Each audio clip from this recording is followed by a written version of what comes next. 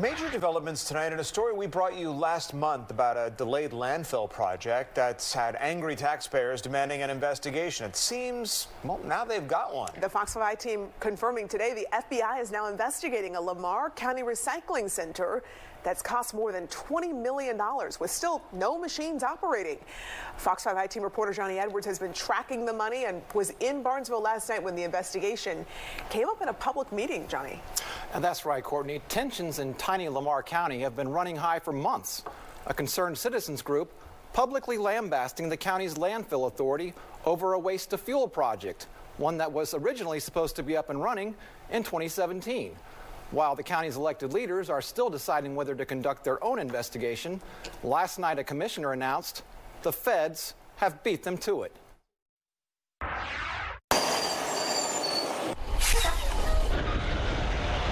Y'all should be ashamed of yourself.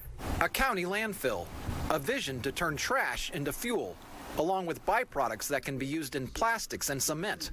A $27.5 million loan from the state to make that vision a reality. We have these two here. But almost a decade later, still no machines operating, and not a dime in any waste-to-fuel revenue.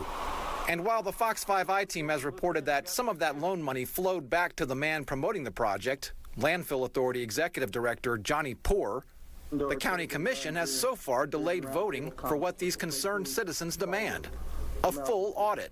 If you just be truthful about what's going on. It's been enough to make some taxpayers in Lamar County livid. We trusted them, and now that trust is gone. During a county commission meeting this week, one elected official dropped a bombshell. He's been talking to the feds for months. Commissioner Gillis and I contacted the agent with the Federal Bureau of Investigation who interviewed us in September regarding the Solid Waste Authority.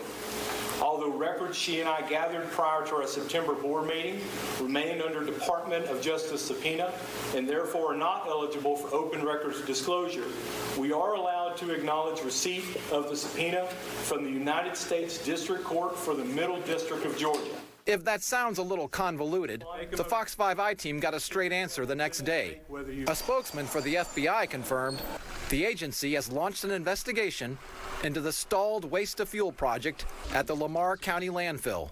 Oddly, this seems to be news to the folks over at the Landfill Authority, whose attorney has filed a lawsuit against the two commissioners and the county attorney, partly to find out if they had any proof of any FBI involvement. A written statement to the I-team by the Landfill Authority's attorney said, "The authority has not been contacted by any federal or state law enforcement body regarding any investigation of anyone related to the authority. Of course, the authority would cooperate with any such investigation of it or anyone else related to its business." Here's the chairwoman of the Solid Waste Authority, County Commissioner Nancy Thrash, after her colleague's public statement. Can you tell us what your reaction is to that? I don't have any knowledge of that. I don't have any confirmation, so I don't have any further comment. So there's been no contact by the FBI? I don't have any further comment. What do you hope will come out of this FBI investigation? Truth. Truth is all we seek, all we've ever seeked. Now, during that same public meeting, the County Commission Chairman, Ryron Traylor, gave the concerned citizens a talking to, saying that all the bickering in the community could have a negative effect on economic development.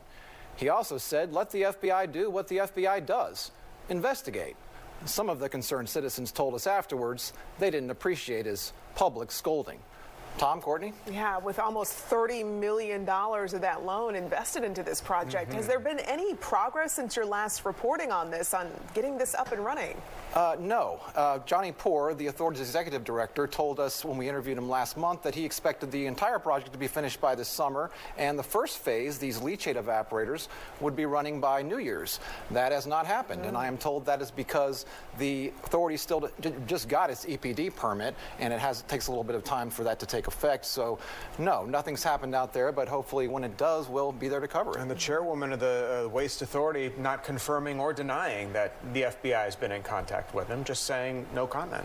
Well, I have to assume she was caught a little bit off guard because I don't believe that they thought there was an investigation going on. In fact, that lawsuit has to do with trying to get them to produce proof of this investigation that's been floating around the community through rumors and innuendo. So it's a very strange situation. Clearly, people want some answers in this. It's good that you're asking the questions. We want answers too. Yeah. Thanks, Johnny. Right. Thank you. Johnny, thanks. Coming up.